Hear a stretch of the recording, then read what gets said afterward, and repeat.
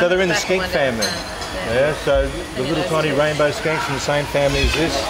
We've got over 300 different types of skink in Australia actually. So they're probably the most prolific reptile that there is, most successful.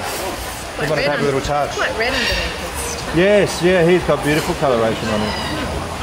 May I hold him as well? Oh yeah! Very, very gentle. Just hand out like that. Don't put your finger in his mouth. Okay, just so you got your fingers on the front there. Okay.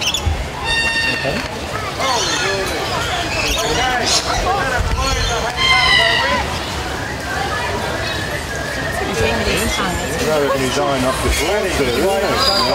So they can get maybe a third bigger than that. He's just swinging his tail down, so he's going to start wobbling in a second.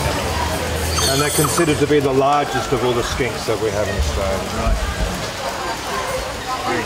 Oh, good. Thank you. Okay, you guys enjoy your day, eh? Enjoy your run. No worries, we'll move on. This one's only about 3 or 4 years old. Oh, wow. Saltwater crocodile. Seen how much bigger the big ones.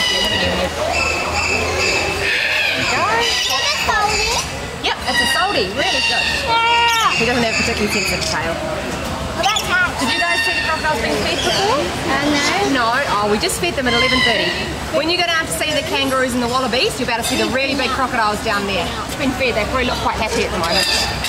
Crocodile doesn't do a great deal of eating either. Let's get out the massage. Beautiful hairband. You want to hold her?